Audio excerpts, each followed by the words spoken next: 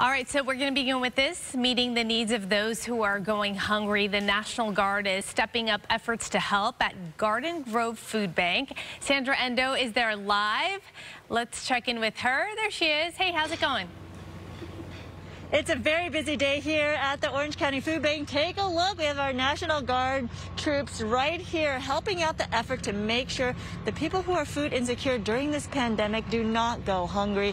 And this is a big, big effort because so many people are in need. So the National Guard members started today boxing up boxes of food, and now they're helping to distribute through this drive-through procedure. Let me bring in Lieutenant Gonzalez here who can tell us all about the effort and the men and women in uniform who have come out to help. Well, we were called here to the Orange County Food Bank to assist in the food bank's distribution of food to residents that need the help.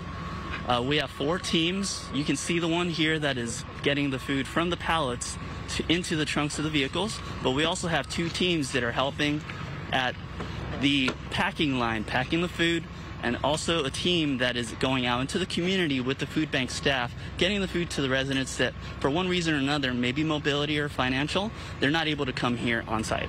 And before this pandemic even began, it was unusual to see National Guard at a food bank, but times have changed, and definitely the need for bodies, the volunteers, it's a whole different level now. Well, at first, it may seem like this is an unusual tasking for the National Guard, but one of the main tenets, our mission is to support the community, support the residents of California. This pandemic is a national disaster, so this is nothing new to us. So thank you so much for your support, your help. Obviously, the community desperately needs it, with volunteers unable to come here because of COVID restrictions. So that is why it is so important, and the need is so great to have members of our National Guard here to help in this effort. That is the latest from here. I'm Sandra Endo. I'll send it back to you. Yeah, we are fortunate to have them. Thank you, Sandra.